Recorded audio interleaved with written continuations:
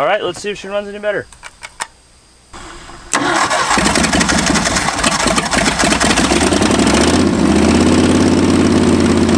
Better. Still not right. I don't think we have a clutch.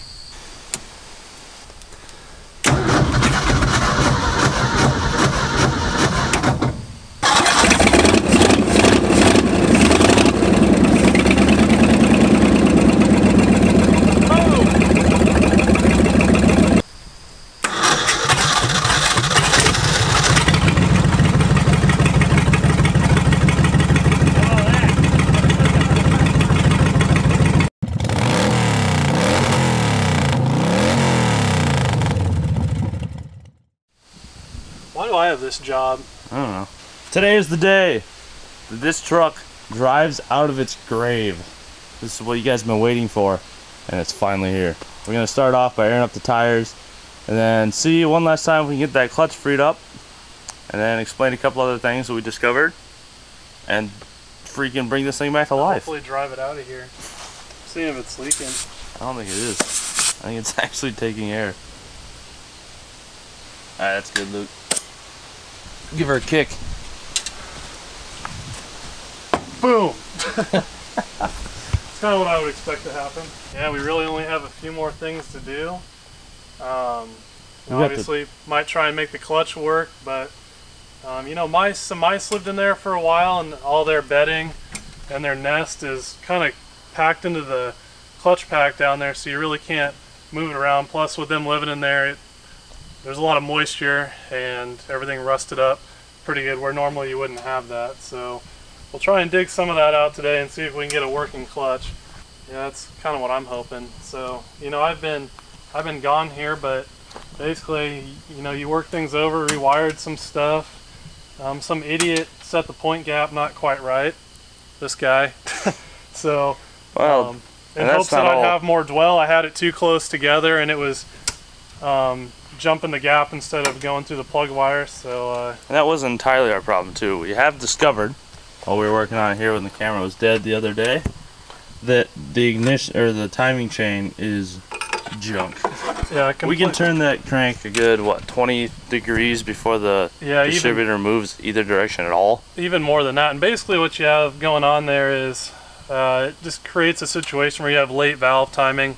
So and that's why we need so much fuel to run. Is the piston or the valve's not open the whole time the piston's going down, so it doesn't have the proper vacuum signal. Yeah, really your valve events aren't at the right time, so it's just filling the intake full of fuel, and then it's able to run. That's kind of our band-aid. Yeah, it'll idle with the choke on. So, but basically with late valve timing, again, your valves aren't opening and closing at the right time, so you're bleeding off a lot of compression, and that's why we had super low manifold vacuum, which we'll show that again today, just how low that was, which creates a whole host of problems with tuning where you're getting into your power valve and a whole bunch of other stuff.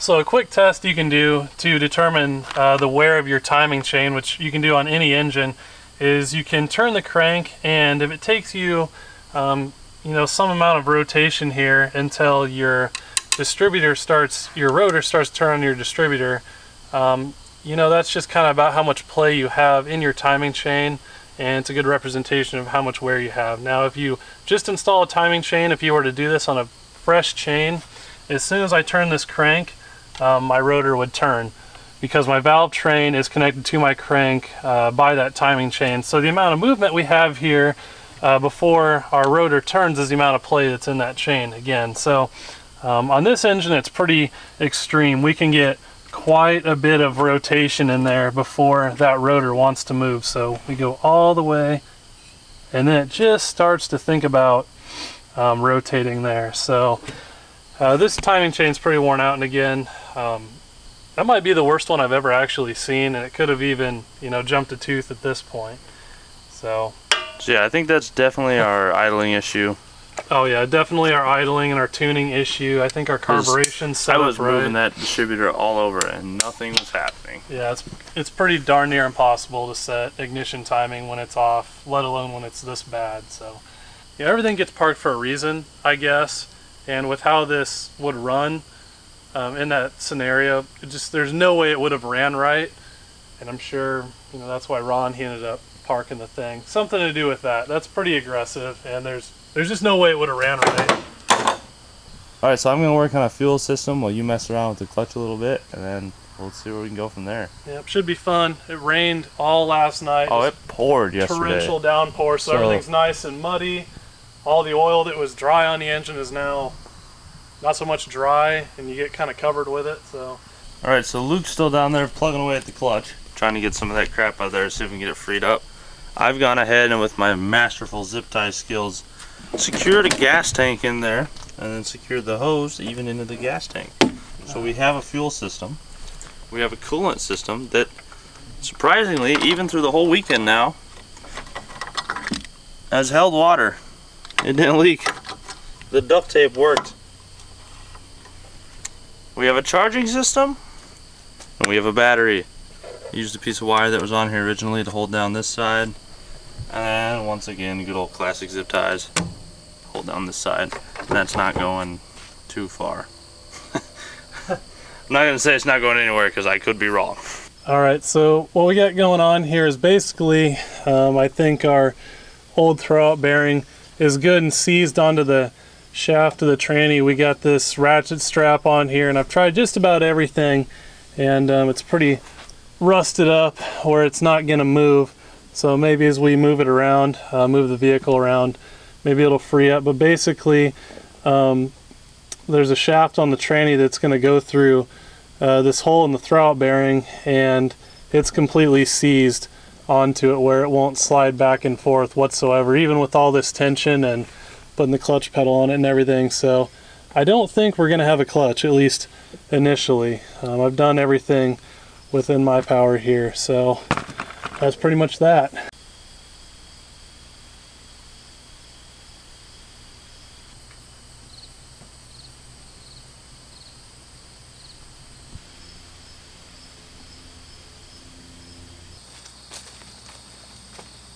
Alright, this is it. This is the moment. This truck drives out of its grave.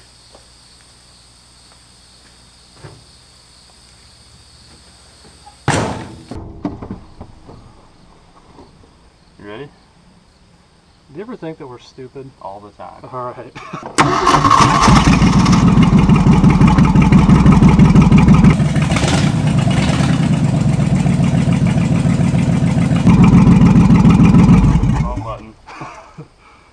Towards you and up. Reverse me out of the hole. More.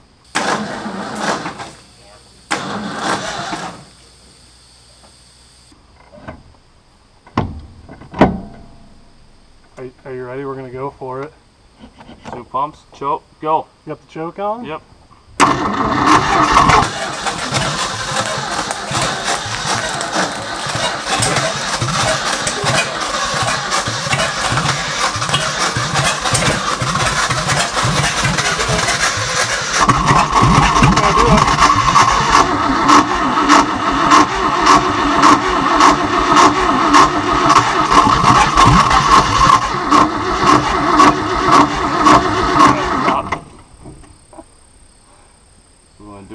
No. We almost drove out of the hole. We kind of... I can't get out. What happened? How do we get out of this thing? I've done this like 10 times. Oh shit. You're gonna fucking rip your asshole open. Oh, I grabbed the glass in the back window. Oh, that hurt. Okay. Alright, so it kind of ran out of its hole. More of a depressing roll, and then we got locked inside. Do you have carb cleaner?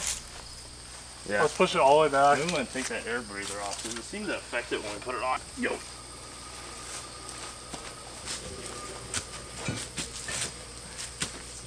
Come on. There is also the option of jacking it up and then dropping the jack and burning out.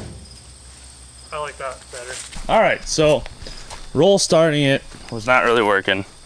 So we're going to do something even more dangerous and stupid, pretty much. Yeah.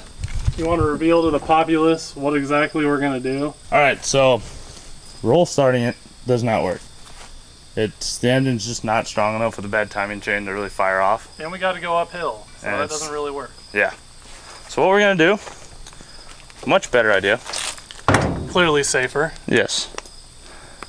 I've gone ahead and ripped the back piece out here so that I can climb in without gouging my hand open any more than it already is. What I'm going to do is Luke's going to fire it up, get the tires spinning, and we're going to drop it on the ground. And then I'm going to jump in and probably die, or maybe just run after him and follow him. I don't know. Yeah, we're just going to make it up as we go. I'll see how fast you go. If it's too fast, I'm just going to walk out behind you.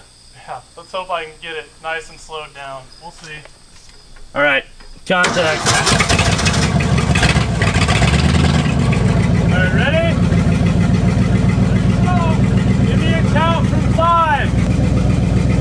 3, 2, 1, go! Ah! Alright, round 2, fire it up. First gear, hold it, decent throttle. I'm feeling really good about the gas being right in front of me. You're fine. That's fine. Kind of. Okay, here we go.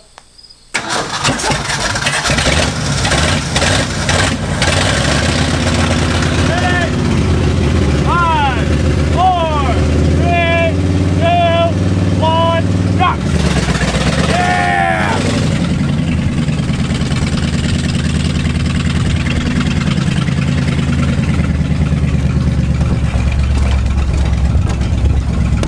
I'm in, go for it! My butthole stuck.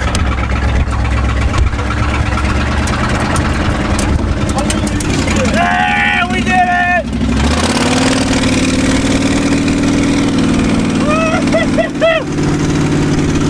I'm afraid to grab another gear. Probably don't need to. Look at the steering wheel's upside down. The speedometer works! Woo!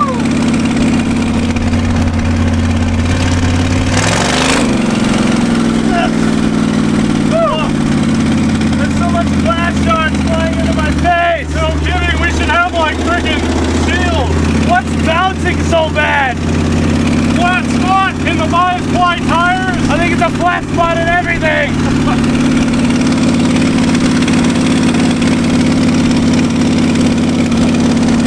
26 years! Yeah, none of that works.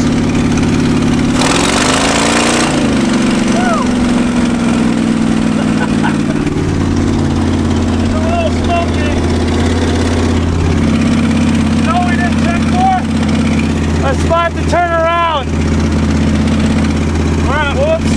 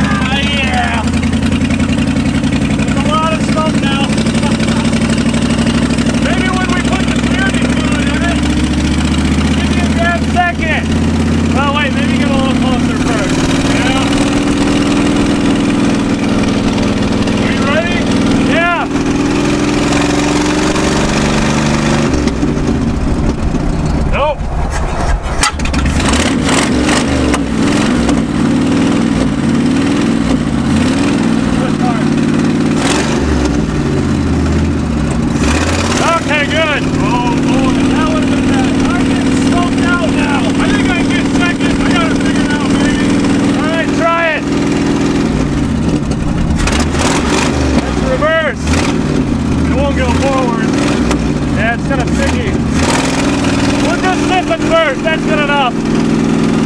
Yeah. Let's go. Hey. Amp meter. Cool. Go in the back. Oh. Yeah, it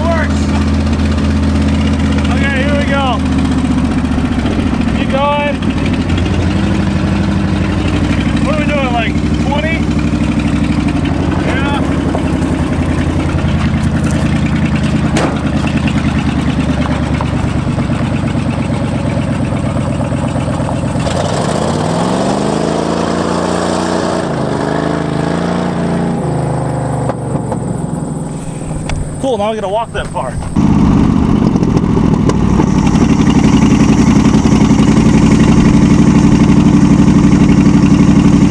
Today on Junkyard Digs, we go for a run after a truck that left me behind.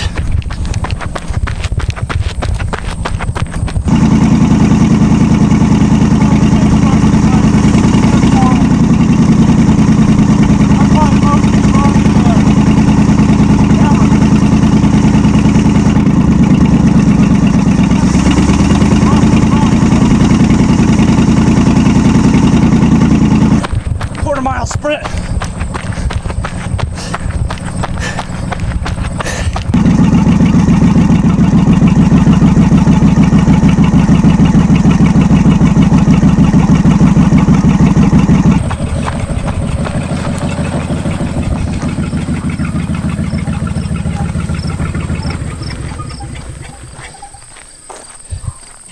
Yeah! Oh, that was really sketchy, but it did it.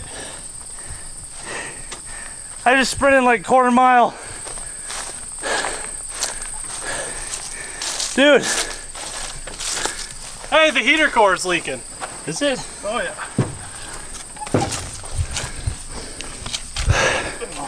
I feel like I end up climbing out of windows a lot. You know, the doors work. Oh, what fun is that? A lot more.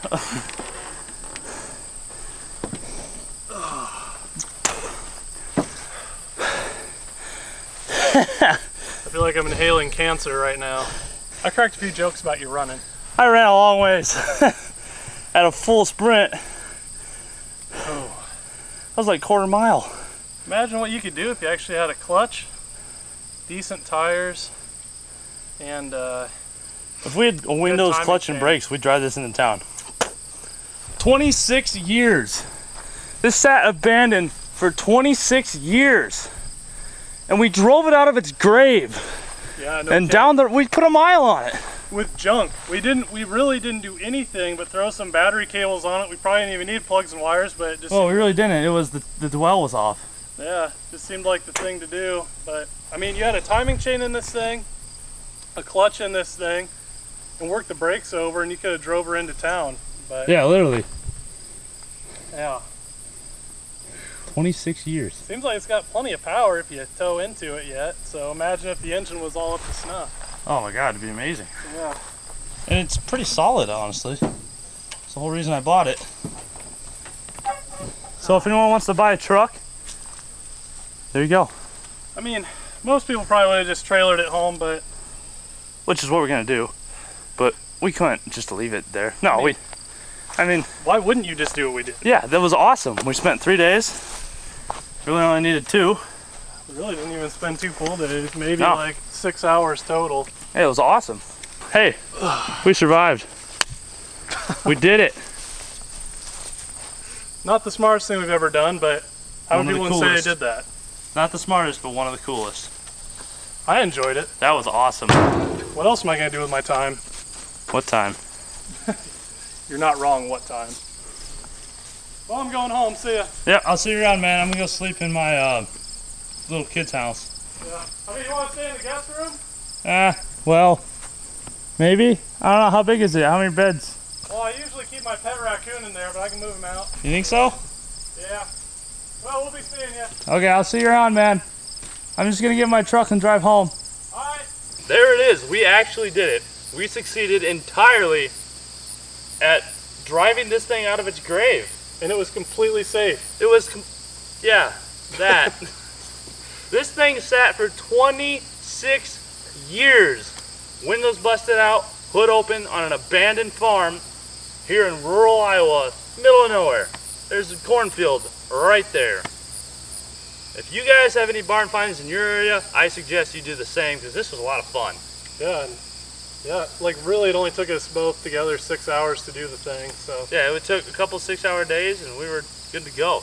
The old carbureted stuff, super simple. You know, you turn a few wrenches and you can drive them down the road. Less to fail. It's just that easy. Make sure you follow Junkyard Digs on Instagram and YouTube. Subscribe here, like his channel, Thunderhead289, link in the description. There's going to be a lot more stuff like this coming out soon.